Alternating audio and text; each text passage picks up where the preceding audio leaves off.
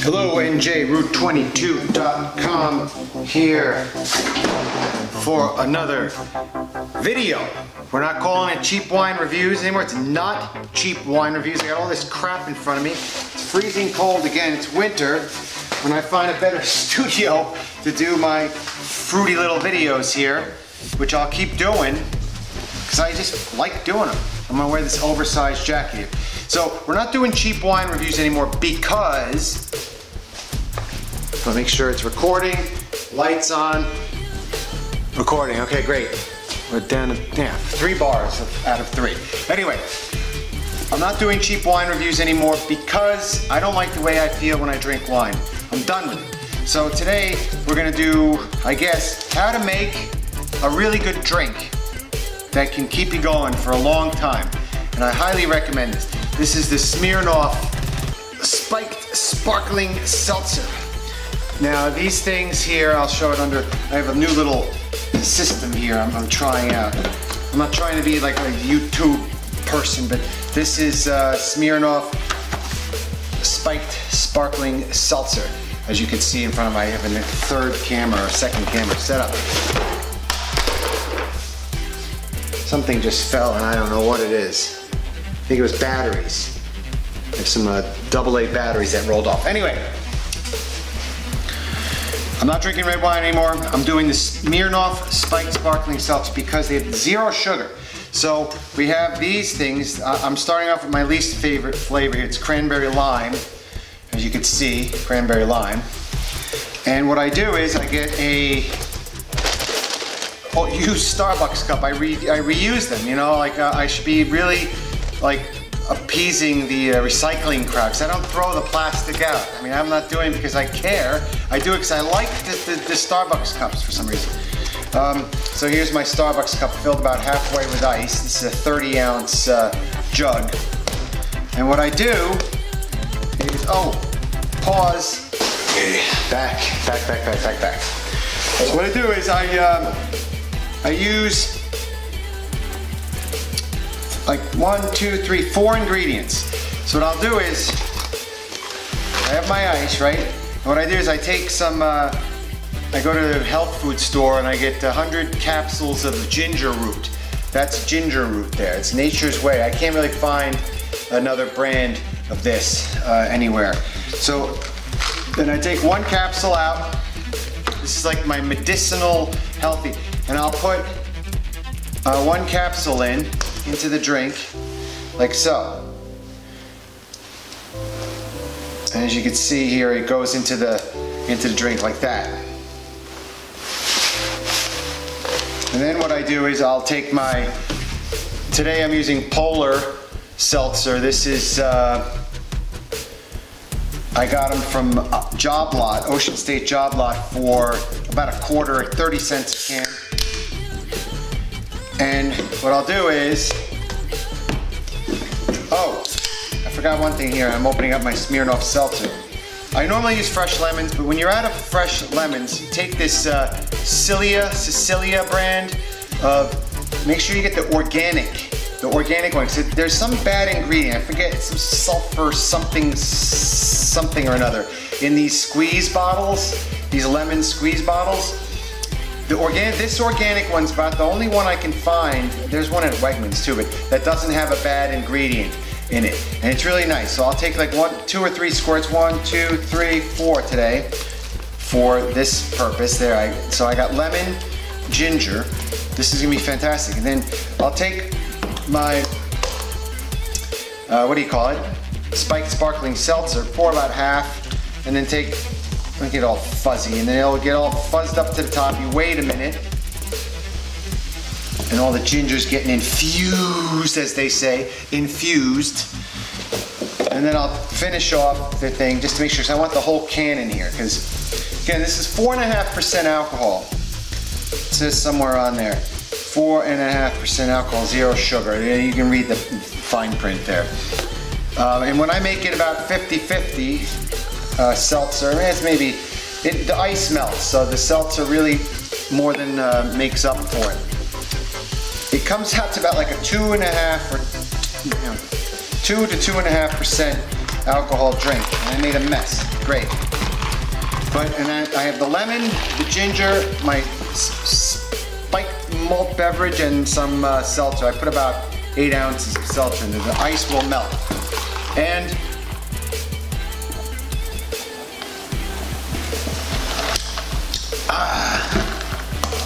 not only is it refreshing, it's ridiculously refreshing.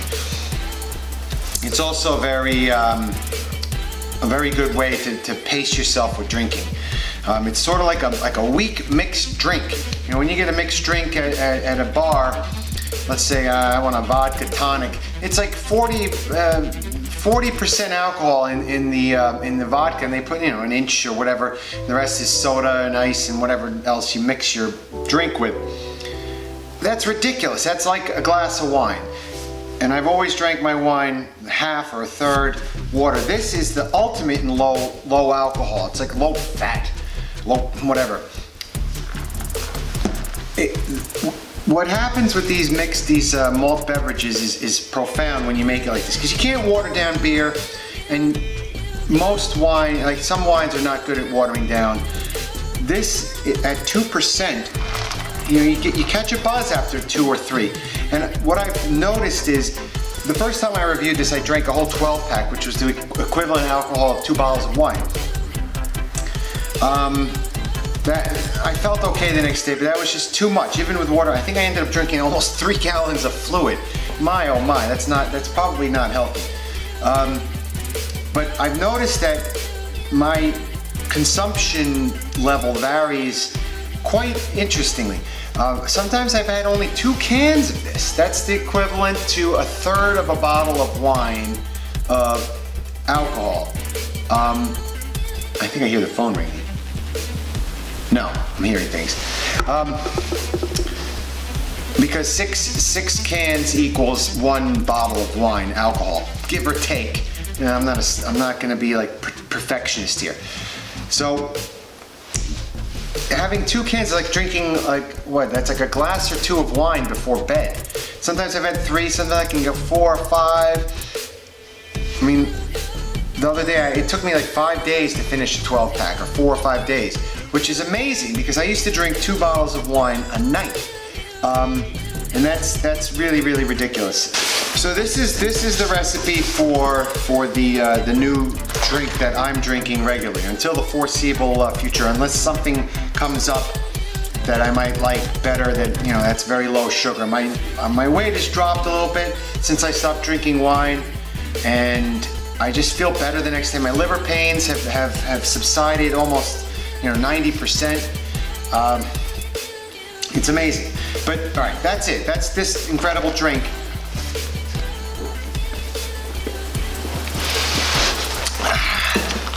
Adding the supplements, and it's just such a refreshing drink. It's ridiculously refreshing.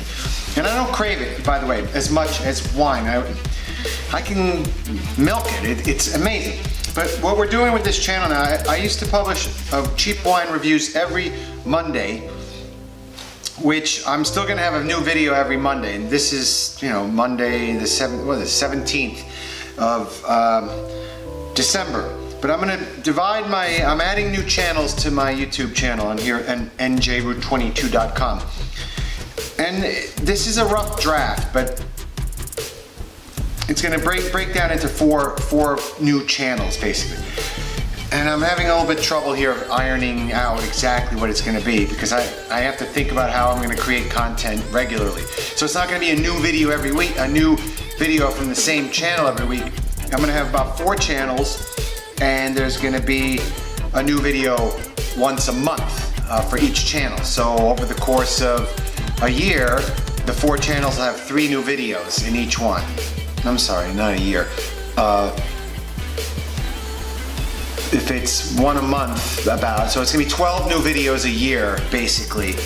My math isn't getting all messed up. 12 new videos a year for each of the 12 or 13 new videos a year for each of the 4 channels. And so far, my channels that I'm going to create are, one's gonna be general reviews. It could be a review for a business, a store, a restaurant, a product. It's gonna be some kind of review, it might even be a haul, one of those product hauls. It's going to be a general review about something.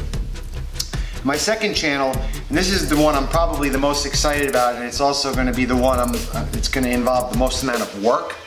It's helpful hacks and tips. I don't know where I'm going with this, but a couple of things I'm going to do are like repairing things like live on camera, whether it's a toy for kids or just some sort of life hack. I hate using that word because there's a website out with the same name. But it's going to be some sort of little hack, and I don't go on YouTube looking for hacks. I figure out my hacks on my own most of the time. I'm not saying I haven't checked something out on YouTube. When I'm really stumped, I might check the interwebs. But I really take a lot of pride in figuring out things on my own, because there's a long-lasting benefit for figuring out things on your own. And that is muscle memory and trial and error, and learning what not to do is just as important as learning how to do it. Because if you get the instructions of how to do things all the time, what do you do when the instructions stop coming? You don't have any experience doing things the wrong way. I'm going to turn the garage light back on. There we go. Motion sensitive. I must be really not moving much. Sorry, that's the second channel I'm going to do, is some sort of fix, some sort of hack, some sort of like tip. It's going to range from, you know, a 30-second to 1-minute video to maybe a 20-minute or 30-minute like tutorial. I'm going to figure out something. I enjoy making videos, so we'll see. I'll get my groove eventually. I'm doing this like very, very much part-time. So. And the third zone, or channel, is going to be the kitchen zone. Anything related to the kitchen in your house. Whether it's cooking, like I might do a recipe. I mean, that's a long drawn out. I mean, recipe videos, the YouTubers have gotten so good. They have 6 or 8 cameras and they're cutting and chopping, and they make a recipe into like a 2-minute thing because nobody has attention spans anymore. They don't want to hear the subtleties in conversation and body language. They just want to know how to do it. And that makes me feel kind of bummed out, because I miss the days of picking up little things from people. But the kitchen zone will be either, you know, also may include products or tips for the kitchen, but it's everything specifically related to kitchen or eating or food and that type of stuff. And I may just run that for a short period of time and add a new channel in its place. And the last thing, the last channel is, I could probably contribute the most amount of content to this last channel, but I'm going to try and go easy on it because I think I'll come across as somebody who's like a little bit of a cynic, which I am, and which is fine.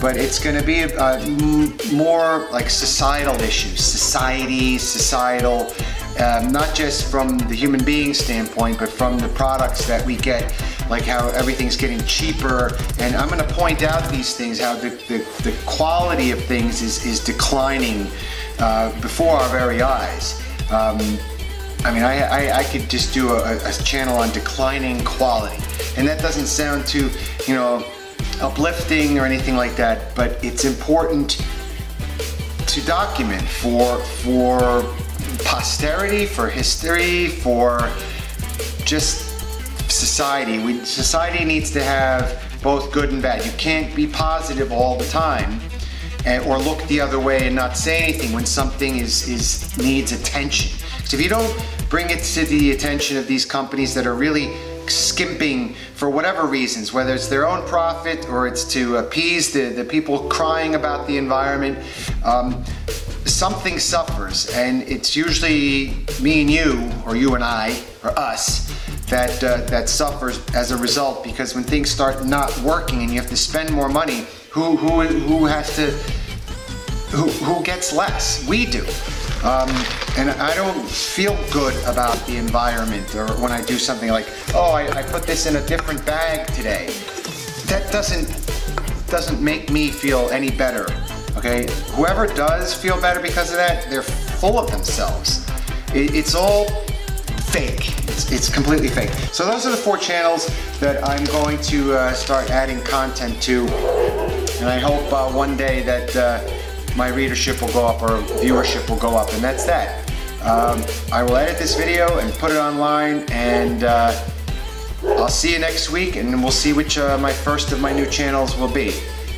My guess is I really want to do a repair video, and I was filming one and it got way too complicated. It was a much harder repair than I anticipated it to be, so I had to scrap that, and in its place, this video of me doing my like a very good drink that I'm going to be drinking probably for the next 6 or 12 months, and my announcement about the new channels coming. So that's it. I hope I get some more readers or viewers, and that's it. Have a nice week ahead, and it's going to be Christmas, Christmas Eve the next time my video goes up. Maybe I'll do something Christmas themed. Take care.